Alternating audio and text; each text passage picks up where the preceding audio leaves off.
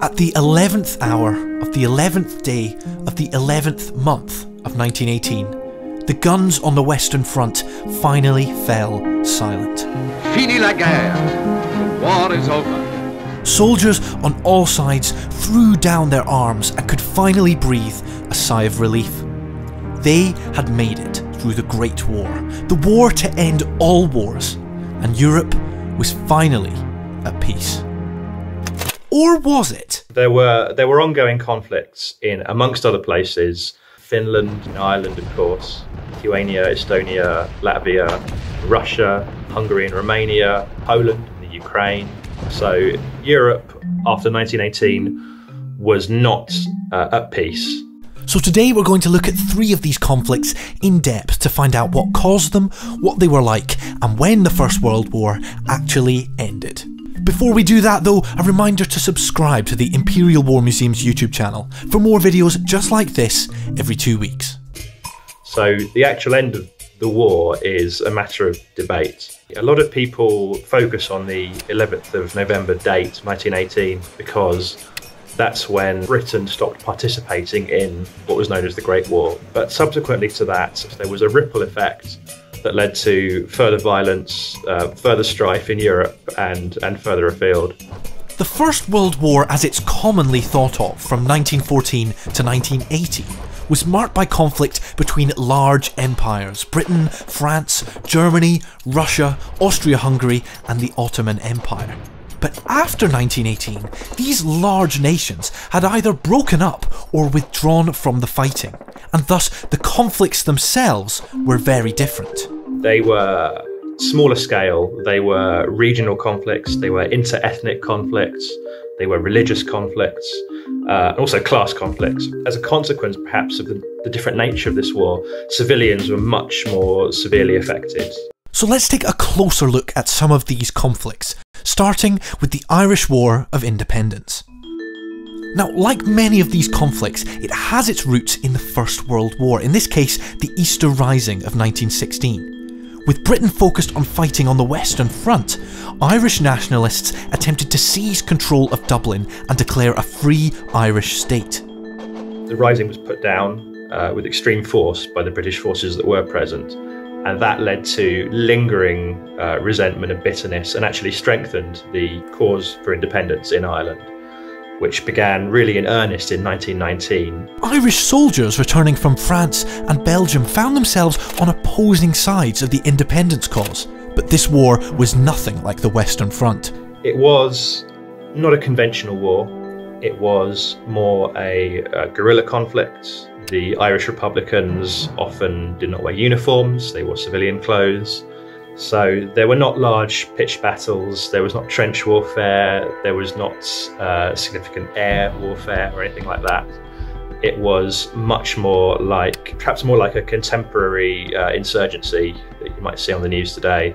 With no end in sight for this guerrilla war, the British finally agreed to the creation of the Irish Free State in 1921, leaving Northern Ireland in British hands. But the bloodshed didn't end there, with a civil war then taking place within Ireland over whether or not to accept the partition. Though the Irish Civil War came to an end in 1923, the effects of that conflict are still with us today.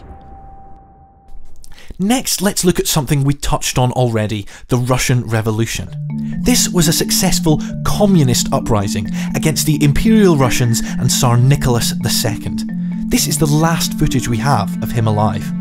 Once peace was made with Germany and Austria-Hungary in 1917, a civil war ensued in Russia, largely between the Red Russian Bolsheviks and the White Russian counter-revolutionaries. But the Allied powers were also heavily involved.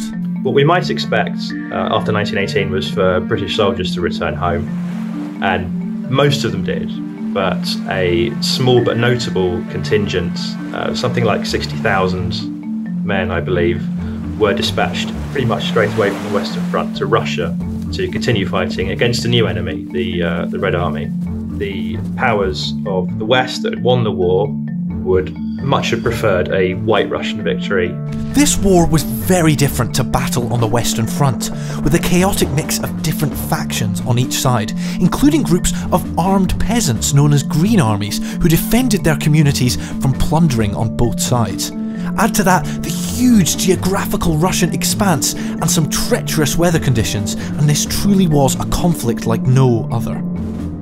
Arguably, the Allied intervention in Russia did more harm than good.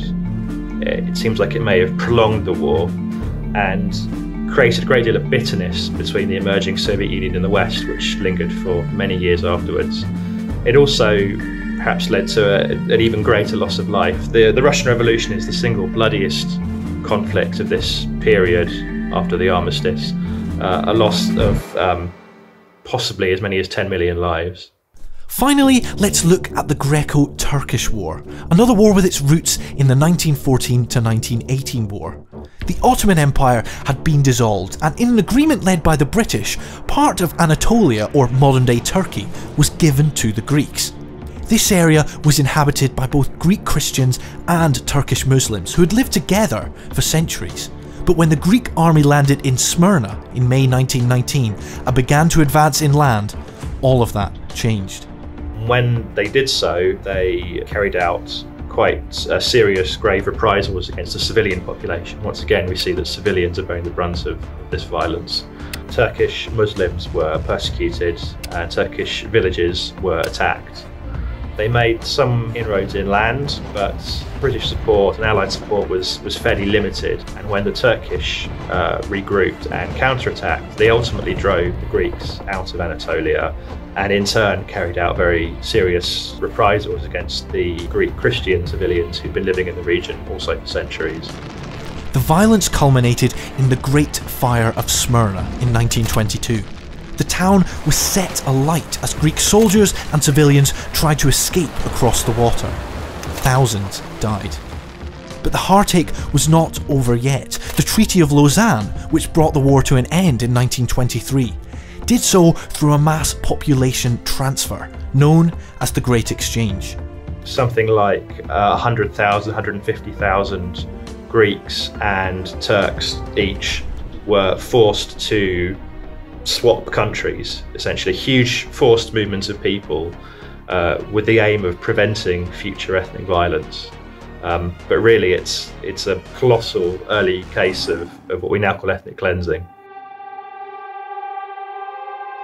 This is roughly the point when some sort of peace and stability began to return to Europe. The ripples of the First World War were finally beginning to fade away.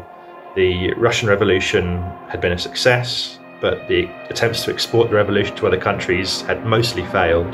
The inter-ethnic conflicts were dying down, and the Treaty of Lausanne, cruel as it was, did possibly help prevent further ethnic violence from ongoing in that region. So how do we think about and label these conflicts that, if not a part of, are deeply entwined with the First World War as we would normally think about it? I don't see any reason necessarily to change the history books and say that the war did not end in 1918 or 1919. But I do think it's important to understand that the consequences and the ramifications of the war did not end on those dates. In war, nothing is simple. There's rarely a simple cause and there's rarely a simple conclusion. Conflicts like this, they never really leave us. They have effects that just ring on down the decades.